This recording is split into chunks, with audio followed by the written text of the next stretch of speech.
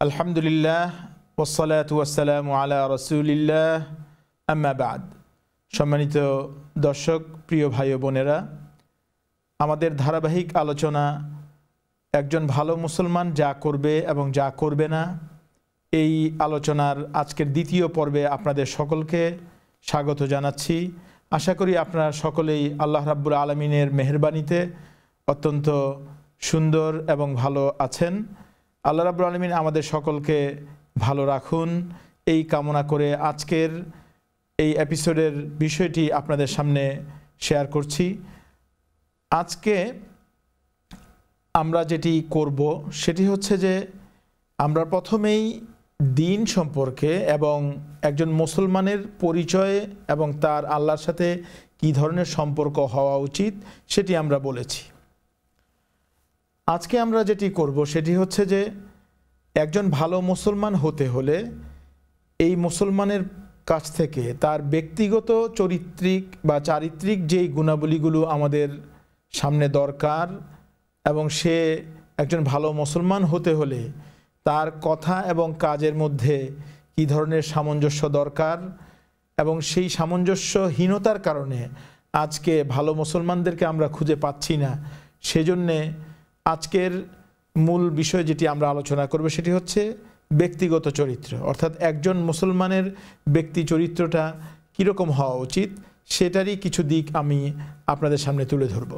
প্রথম হচ্ছে যে একজন ভালো মুসলমান তার কথা সুন্দর হবে, সে মিথ্যা কথা বলবে না, সে মুখের মাধ্যমে তার কথার মাধ্যমে অন্য কোনো মানুষকে কষ্ট দিবে না।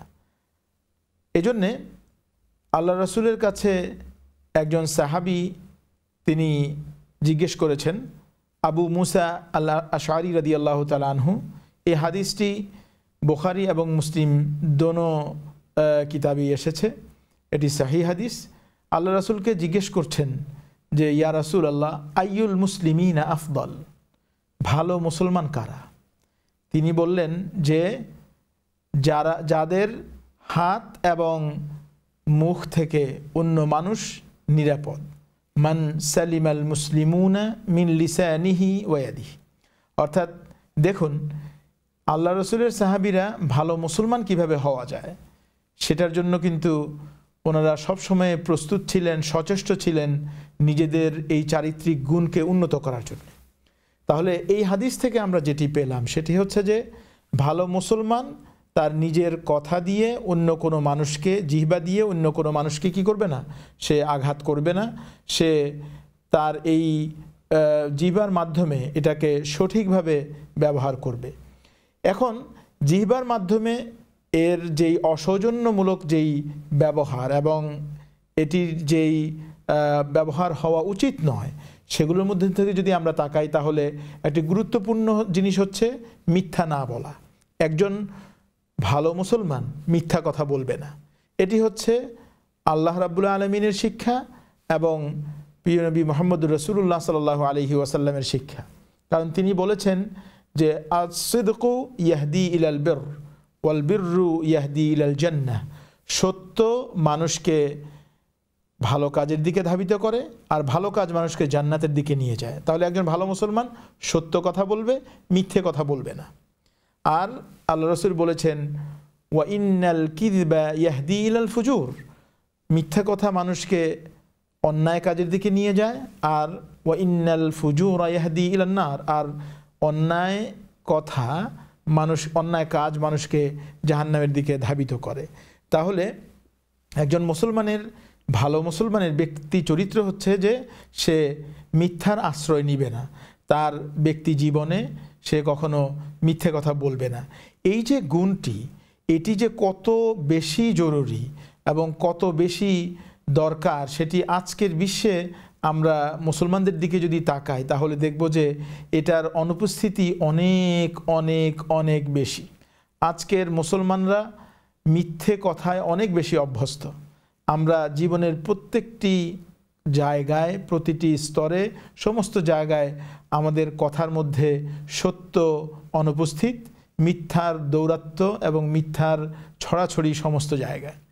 সেজন্যে আমাদেরকে এই গুণ অর্জন করে ভালো মুসলমান হতে হবে, খারাপ মুসলমান থেকে আমাদেরকে নিজেদেরকে উন্নত করতে হবে। দেখুন আল্লাহ রাব্বুল আলামিন বলছেন, মা ইয়ালফিযু মিন কাউলিন ইল্লা লাদাইহি রাকিবুন আতীদ, যে তোমরা যেই কথাগুলো বলো না কেন, যা কিছুই বলো, এগুলো সবগুলো কি হয়, রেকর্ড হয়ে যায়। অর্থাৎ আমি যে কথাগুলো বলছি এটি যদি মিথ্যা হয়, তাহলে আমাকে চিন্তা করতে হবে যে এই মিথ্যা থেকে কিন্তু আমি বেঁচে যেতে পারবো না, কারণ আল্লাহ রাব্বুল আলামিন আমাকে এই কথার জন্য জিজ্ঞাসাবাদ করবেন, এবং আমি যদি মিথ্যে কথা বলি এবং সে সময় যদি অস্বীকার করি, আমার অস্বীকার করার কোনো উপায় থাকবে না। কারণ কি? কারণ আল্লাহ রাব্বুল আলামিন বলছেন যে আল-ইয়াউমা নাখতিমু আলা আফওয়াহিহিম ওয়া তুকাল্লিমুনা আইদিহিম ওয়া তাশহাদু আরজুলুহুম বিমা কানু ইয়াকসিবুন, যে আমি আজকে তাদের মুখকে বন্ধ করে দেব, তাদের হাত কথা বলবে, পা সাক্ষ্য দেবে। মানেটা কি? মানেটা হচ্ছে যে আমি একজন ভালো মুসলমান হতে হলে আমাকে সত্য কথা বলতে হবে, কিন্তু আমি প্রতিনিয়ত মিথ্যে কথা বলে যাচ্ছি। কিন্তু কিয়ামতের দিন আল্লাহ রাব্বুল আলামিন আমাকে কিন্তু এটার ব্যাপারে জিজ্ঞেস করবেন। তখন আমি মানুষ কি করবে? সেখানেও মিথ্যা কথা বলার চেষ্টা করবে। আল্লাহ রাব্বুল আলামিন তখন তার মুখকে বন্ধ করে দিবেন, তার হাত সাক্ষ্য কথা বলবে, আর তার কি পা এই ব্যাপারে সাক্ষ্য দিবে। তাহলে আসুন যে মিথ্যে কথা আমরা কেন বলি এবং মিথ্যে কথা আমাদের জীবনে বলার কেন প্রয়োজন, এবং এই যে মিথ্যে কথা আমরা যেটি বলছি এটি কিন্তু অত্যন্ত জঘন্য। আল্লাহ রাসূল বলেছেন যে একজন মুমিন কখনো মিথ্যাবাদী হতে পারে না, একজন মুমিনের থেকে মিথ্যা কথা আসতে পারে না। সুতরাং মিথ্যার কারণেই কিন্তু আজকে আমাদের জীবনে অনেক বিপত্তি এবং অনেক ধরনের সমস্যার সৃষ্টি হয়। স্বামী স্ত্রীর মধ্যে অবিশ্বাস সৃষ্টি হয়, রাষ্ট্রের মধ্যে অবিশ্বাস সৃষ্টি হয়, পিতা পুত্র সন্তানদের মধ্যে অবিশ্বাস সৃষ্টি হয়। যে সমস্ত অফিস আদালতে মানুষ চাকরি করেন, সেখানে চাকরিজীবী এবং তার যে অধীনস্থ রয়েছেন এবং যারা কর্মকর্তা রয়েছেন তাদের মধ্যে সেখানে বিশৃঙ্খলা সৃষ্টি হয়, একটি রাষ্ট্রের মধ্যে সৃষ্টি হয়। এবং এভাবে মিথ্যে কথা যখন মানুষ বলে, তখন সর্ব অবস্থায় মানুষের মধ্যে অশান্তি বিরাজ করে। সেজন্যই আল্লাহ রাসূল বলেছেন যে একজন মানুষ যখন সকালে ঘুম থেকে উঠার পরে তার জিহ্বা তাকে বলে যে ইত্তাকিল্লাহা ইত্তাকিল্লাহা ফিয়া, যে আমার ব্যাপারে অর্থাৎ জিহ্বার ব্যাপারে তুমি আল্লাহকে ভয় করো। কারণ কি? ইন্নামা নাহনু ফিক ইন্নামা নাহনু বিকা, অর্থাৎ আমাদের ভালো, আমাদের কল্যাণ তোমার উপরে নির্ভর করে, আর আমাদের অকল্যাণ তোমার উপরে নির্ভর করে। তাহলে মিথ্যা কথা বলা যাবে না, এটি মুসলমানদের গুণ নয়। মুনাফিক মুসলমান বা একজন কপট অথবা একজন হিপোক্রেট মানুষের গুণ হচ্ছে সে মিথ্যা কথা বলবে। কারণ আল্লাহ রাসূল বলেছেন যে আরবাউন মান কুন্না ফীহি কানা মুনাফিকান খালিসান, যার মধ্যে 4টি গুণ থাকবে সে হচ্ছে পরিপূর্ণ মুনাফিক। এর মধ্যে একটি হচ্ছে সে যখন ইদা হাদ্দাসা কাযাবা, সে যখন কথা বলে তখন মিথ্যে কথা বলে।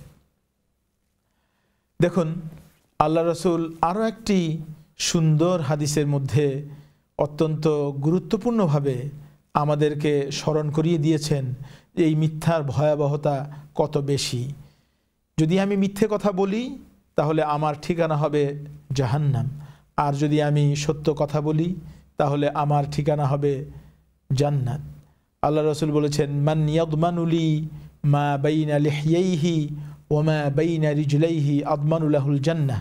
আল্লাহ রাসূল বলেছেন যে যে ব্যক্তি আমাকে তার 2 চোয়ালের মাঝে যে বস্তুটি রয়েছে অর্থাৎ জিহ্বা, এই জিহ্বার গ্যারান্টি দিবে, আমি তাকে জান্নাতের গ্যারান্টি দিব। দেখুন কত কত চমৎকার, কত গুরুত্বপূর্ণ কথা। জিহ্বা যদি সংযত থাকে, জিহ্বা যদি সুন্দরভাবে ব্যবহার করা হয় এবং এর মাধ্যমে যদি কোনো মিথ্যে কথা না বলা হয়, তাহলে আমরা জান্নাতে প্রবেশ করব। আর এই জান্নাতের ঠিকানা দিবে আমাকে আমার জিহ্বার সুন্দর ব্যবহার। আজকে কিন্তু মুসলমানদের চরিত্রের মধ্যে এই জিহ্বার এই যে অসৌজন্যমূলক ব্যবহার, এটি কিন্তু অত্যন্ত ব্যাপকভাবে দেখা যাচ্ছে। দেখুন, আমরা যে মিডিয়াতে বসে কথা বলছি, দেখা যাচ্ছে যে মিডিয়ার মধ্যে প্রিন্টিং মিডিয়া এবং ইলেকট্রনিক মিডিয়া, এই মিডিয়ার মধ্যেও কিন্তু আজকে সারা বিশ্বে যেই জিনিসের দৌরাত্ম্য চলছে সেটি হচ্ছে মিথ্যার ছড়াছড়ি। হয়তো কোথাও কোনো একটি দুর্ঘটনা ঘটছে, সেই দুর্ঘটনাটা যারা করেনি তাদের উপরে সেটাকে চাপিয়ে দিয়ে মিথ্যে করে বলা হচ্ছে যে তারা আসলে সেটা করেছে। এটা আমরা প্রতিনিয়ত দেখছি। এক্ষেত্রে মুসলিম দেশগুলোর মধ্যে আমরা যারা রয়েছি, সেখানকার দেশের যারা কর্ণধার রয়েছেন, তারা এখান থেকে কিন্তু অনেক বেশি এগিয়ে আছেন এই ব্যাপারে। আজকে পত্রপত্রিকাগুলো যদি আমরা পড়ি, সেখানে দেখা যাচ্ছে যে পত্রপত্রিকার যেই খবরগুলো আমাদের সামনে আসছে সেগুলোর মধ্যে অনেক অংশেই মিথ্যা এবং সেখানে সত্যের লেশমাত্র নেই। তাহলে দেখুন যে মানুষের জীবনের যে সমস্যাগুলো রয়েছে, এই সমস্যাগুলো কিন্তু মিথ্যার সাথে আমাদের সম্পর্ক অনেক বেশি হওয়ার কারণেই কিন্তু আজকে এই সমস্যাগুলো রয়েছে। সেজন্যে আল্লাহ রাসূলের যেই হাদিস, যেটি আমরা অনেকগুলো হাদিস শুনলাম, যেই হাদিসগুলোর মাধ্যমে একজন মুসলমানের চরিত্র হচ্ছে যে সে মিথ্যে কথা বলবে না। তাহলে এই মিথ্যে কথা যদি সে বলে, তাহলে জান্নাত থেকে সে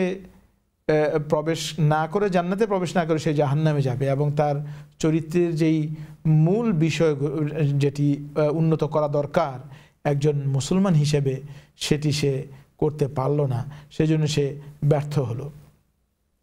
দেখুন, এই সত্য এবং মিথ্যা এটি অত্যন্ত গুরুত্বপূর্ণ।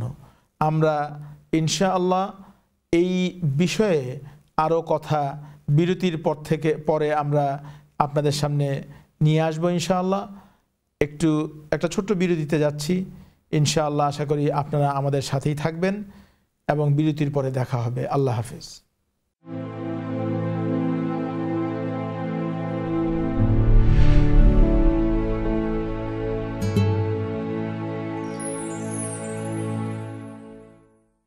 সম্মানিত দর্শক, প্রিয় ভাই বোনেরা, বিরতির পর আবারও আপনাদের সামনে উপস্থিত হয়েছি। আজকে আমাদের বিষয় ছিল ব্যক্তি চরিত্র উন্নত করা। একজন মুসলমান হিসেবে, একজন ভালো মুসলমান হিসেবে যদি আমরা নিজেদেরকে উপস্থাপন করতে চাই, তাহলে আমাদের জীবন থেকে মিথ্যার যেই অবদান রয়েছে বা মিথ্যা কথা যেগুলো রয়েছে সেগুলোকে ঝেড়ে ফেলে দিতে হবে। এবং এই মিথ্যার কারণেই কিন্তু অনেক বিপত্তি হয়। আমরা জানি যে আমরা আমাদের ছোট বাচ্চাদেরকে অনেক সময় অনেক কিছু ওয়াদা করি এবং আমরা বলি যে তুমি যদি এই কাজটি করো তাহলে আমি তোমাকে সুইট দিব, অথবা আমি তোমাকে এই কাজটি করে দেব, অথবা আমি তোমাকে একটা হলিডেতে নেব, অথবা অন্য কোনো ধরনের কোনো কাজ করে দেব, কিন্তু আমরা পরে করি না।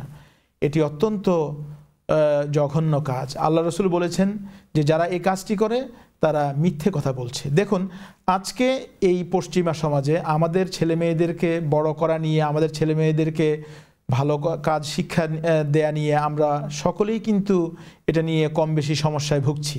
সেক্ষেত্রে যদি আমাদের চরিত্রের মধ্যে আমরা যখন তাদেরকে বড় করব, শিক্ষা দেব, সেখানে যদি মিথ্যা থাকে, তাহলে আমার বাচ্চারা কিন্তু আমাদের কাছ থেকে মিথ্যা শিখবে। সুতরাং আমরা এটা করতে পারবো না। এটা হলো 1 নম্বর। 2 নম্বর হচ্ছে যে একটা রাখাল বালকের মিথ্যার কথা আমরা সকলেই জানি যে সে, এটি হাদিসেও এসেছে যে বনি ইসরাইলের মধ্যে এরকম ছিল যে সে রাখাল বালক গ্রামের মানুষকে ধোঁকা দেওয়ার জন্য সে মিথ্যা কথা বলে বাঘ বাঘ বলে চিৎকার করেছিল, কিন্তু মানুষ যখন তার সাহায্যে আসলো তখন দেখলো যে আসলে বাঘ নেই, সে তাদের সাথে মিথ্যে কথা বলেছে। তখন এভাবে সে অনেকবার মিথ্যে কথা বলে মানুষকে ধোঁকা দিল। ধোঁকা দেওয়ার পরে কি হলো, সে এক পর্যায়ে যখন একবার সত্যিকার অর্থেই বাঘ চলে আসলো, তখন সে যখন বাঘ বাঘ বলে মানুষের সাহায্য কামনা করলো, মানুষ আর তার সাহায্যে এগিয়ে আসেনি, কারণ তারা অভ্যস্ত হয়ে গিয়েছে যে এ আসলে মিথ্যেবাদী। তারপরে কি পরিণতি হয়েছে সেটা আমরা সকলেই জানি। আব্দুল কাদের জিলানী রাহিমাহুল্লাহ একজন বিশিষ্ট আবেদ, এবং তিনি তার ছোটবেলার যে ঘটনা আমরা জেনেছি সেটি হচ্ছে যে তার মা তাকে বাগদাদে লেখাপড়া করার জন্য পাঠিয়েছিলেন এবং তার জামার একটা গোপন জায়গায় গোল্ড কয়েন্স তিনি সেলাই করে দিয়েছিলেন। পথে যখন এই কাফেলা ডাকাতের আক্রমণের শিকার হয়, তখন এই ছোট বালক ডাকাতের সর্দারের কাছে, তার কাছে কোনো স্বর্ণ মুদ্রা বা কোনো কিছু আছে কিনা, সে কিন্তু মিথ্যে কথা না বলে সত্য কথা বলেছিল। আর এর প্রতিদান স্বরূপ কি হয়েছে? ওই কাফেলার সকলে ইসলাম গ্রহণ করেছে। দেখুন কত চমৎকার এবং কত সুন্দর ফলাফল। আজকে আমরা যারা ইউরোপে বসবাস করছি, আমরা অনেকেই শঙ্কিত যে আমাদেরকে নিয়ে মিডিয়া অনেক কথা বলে, আমাদেরকে নিয়ে রাজনৈতিক নেতৃবৃন্দ অনেক কথা বলে, আমাদেরকে সন্দেহের চোখে দেখে, আমাদেরকে তারা বের করে দিতে চায়, আমাদেরকে বিভিন্নভাবে ডিসক্রিমিনেশনের শিকার করতে চায়। দেখুন, এটা কি আসলে আমরা কি তাদেরকে দোষ দেব, নাকি আমাদের নিজেদেরকে আত্মসমালোচনা করা দরকার? আসলে আমাদের নিজেদেরকে আত্মসমালোচনা করা দরকার। আমরা তাদের সামনে আমাদের চারিত্রিক কী গুণাবলী উপস্থাপন করেছি যে তারা আমাদেরকে বিশ্বাস করে আমাদেরকে তারা অত্যন্ত সম্মান করবে। দেখুন, আমরা আমাদের জীবনে চলতে গিয়ে অনেক মিথ্যে কথা বলি, মিথ্যে সাক্ষী দেই, অন্য মানুষের ব্যাপারে আমরা মিথ্যে কথা বলি।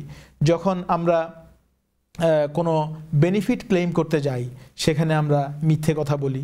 আমরা যখন কোথাও গিয়ে আমাদের নাম রেজিস্ট্রেশন করি, সেখানে মিথ্যে কথা বলি। আমাদের গাড়ির জন্য লাইসেন্স করি, সেখানে আমরা মিথ্যে কথা বলি। আমাদের জিপি রেজিস্ট্রেশন করি, সেখানে আমরা মিথ্যে কথা বলি। আমাদের চাকরির ইনকামের ব্যাপারে আমরা মিথ্যে কথা বলি। তাহলে সমস্ত জায়গায় কি একজন ভালো মুসলমান যেখানে থাকার কথা ছিল, সেই ভালো মুসলমান কিন্তু আর সেখানে নেই। সেখানে আছে একজন কপট মিথ্যেবাদী মুসলমান। সুতরাং এই কপট মিথ্যেবাদী মুসলমানকে কারা গ্রহণ করবে? আর শুধু তাই নয়, মিথ্যা সাক্ষী দেয়। দেখুন, আমি এরকম দেখেছি যে এই দেশে যখন আপনি গাড়ি ড্রাইভ করছেন, তখন ওই গাড়ি ড্রাইভ করতে গিয়ে আপনার যখন অ্যাক্সিডেন্ট হয়, অ্যাক্সিডেন্ট হলে তখন দেখা যায় যে অ্যাক্সিডেন্ট করার পরে অ্যাক্সিডেন্টটা আসলে দোষ কার ছিল, এ ব্যাপারে আমরা মুসলমানরা সত্য কথা বলতে সবসময় কি হয়েছি? ব্যর্থ হয়েছি। দেখা যায় যে সেখানে হয়তো সামান্য কিছু অর্থনৈতিক সুবিধা পাওয়ার জন্যে আমার দোষ হলেও আমি বলি যে এটা আমার দোষ ছিল না। আবার আমি হয়তো পার্সোনালি শারীরিকভাবে ইনজুর্ড হইনি, হ্যাঁ, আমি সেখানে আহত হইনি, তারপরেও ইনজুরি ক্লেম করার জন্য আমি কি করছি? সেখানে মিথ্যে কথা বলছি। আবার আমার পাশে যদি আমার বন্ধু বা অন্য কেউ থাকে, তারা সেখানে সাক্ষী হিসেবে উপস্থিত হয়ে যে ওই অ্যাক্সিডেন্টের সময় কেউ সাক্ষী ছিল কিনা, তারা সেখানে এসে দাঁড়িয়ে যান যে আমরা সাক্ষী যে তিনি এই অ্যাক্সিডেন্টের জন্য দায়ী নন, অথচ আসলে বাস্তবে তিনি দায়ী। দেখুন, আল্লাহ রসুল একদিন সাহাবিকদেরকে জিজ্ঞেস করলেন, আমি কি তোমাদেরকে সবচেয়ে বড় কবিরা গুনাহ কি সেটার ব্যাপারে বলবো? তিনি বললেন, সাহাবা একরাম বললেন যে হ্যাঁ অবশ্যই। তখন তিনি বললেন যে আল ইশরাকু বিল্লাহ, আল্লাহর সাথে শিরক করা এবং পিতামাতার অবাধ্য হওয়া। তারপরে তিনি বসা ছিলেন, উঠে গেলেন, উঠে গিয়ে বললেন যে আলা ওয়া কাউলুজ জুর, মিথ্যা সাক্ষ্য দেয়া। হ্যাঁ, মিথ্যা সাক্ষ্য এত বেশি জঘন্য যে আল্লাহ রসুল এটাকে অনেকবার রিপিট করে বললেন এবং উনি বসে গেলেন, বসা থেকে সোজা হয়ে বসলেন এটার গুরুত্ব বোঝানোর জন্য। অথচ আমরা মুসলমানরা সেগুলো করে যাচ্ছি অহরহ। তাহলে ভালো মুসলমান কোথায়? আজকে যদি আমি আমার নিজেকে জিজ্ঞেস করি আমি কি ভালো মুসলিম, আমরা দাবি করতে পারবো না যে আমরা ভালো মুসলিম।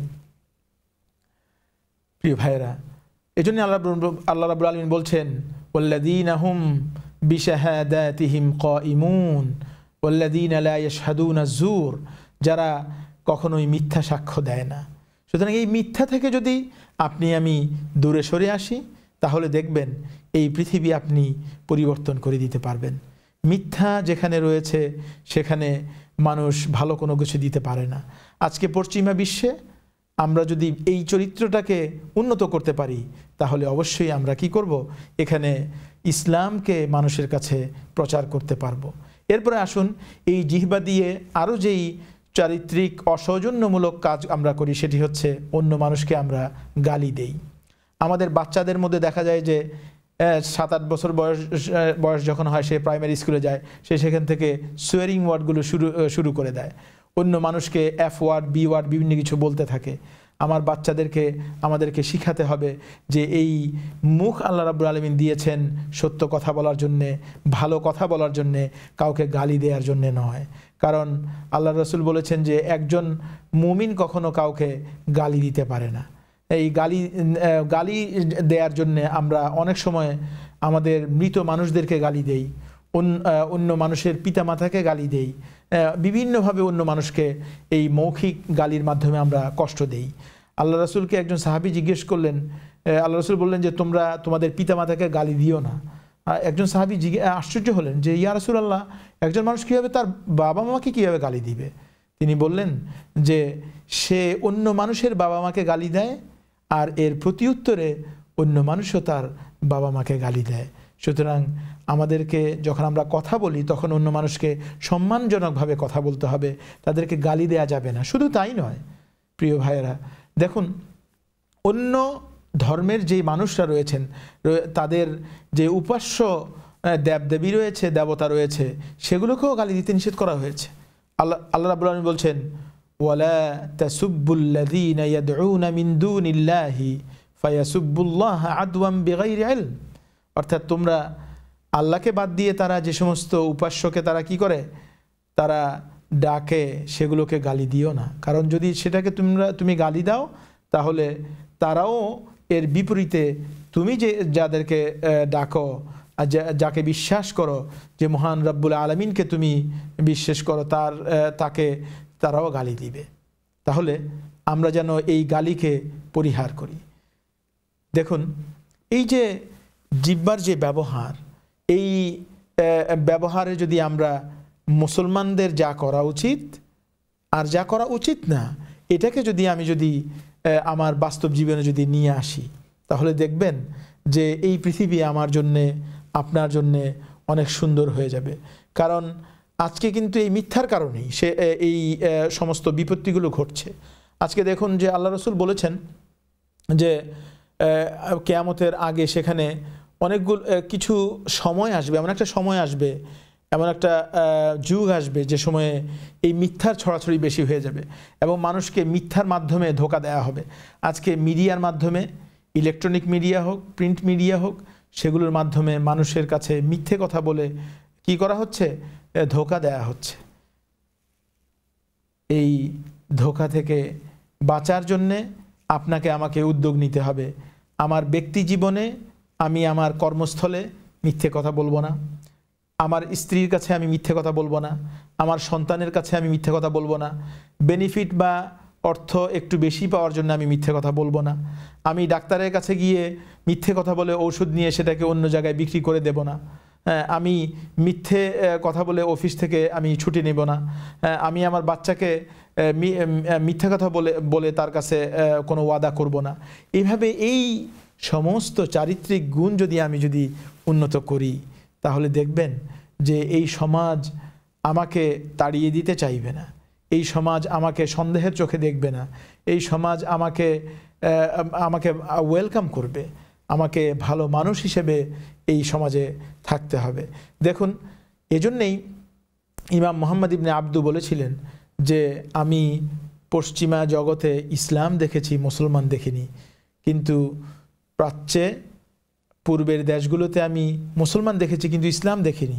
দেখুন এই দেশে যারা ভালো মানুষ রয়েছে তারা কিন্তু মিথ্যে কথা বলে না, এবং এই মিথ্যে কথাকে যারা বলে তাদেরকে তারা অত্যন্ত ঘৃণা করে, এবং মিথ্যে কথা যদি আপনি কখনো বলেন তাহলে পরবর্তীতে আপনার সাক্ষ্য বা আপনি কোনো ভালো কোনো পজিশনে আপনি যেতে পারবেন না, এবং আপনার লাইফ রেকর্ডের মধ্যে এই মিথ্যার একটা রেকর্ড সেখানে থেকে যাবে, এবং আপনি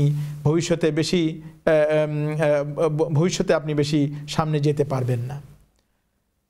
সুতরাং প্রিয় ভাইয়েরা, আসুন আমরা আল্লাহ রাব্বুল আলামিন আমাদেরকে এই কথার বলার যে নিয়ামত দিয়েছেন, এই নিয়ামতকে সুন্দরভাবে ব্যবহার করে আমরা ভালো মুসলমানে পরিণত হই। একজন ভালো মুসলমানের জন্য যা বর্জনীয় সেটা আমরা ছেড়ে দেই। আসুন আগামী পর্বে আবারও আপনাদের সাথে দেখা হবে। সে পর্যন্ত আল্লাহ রাব্বুল আলামিন আপনাদের সকলকে ভালো রাখুন, সুস্থ রাখুন। আল্লাহ হাফিজ।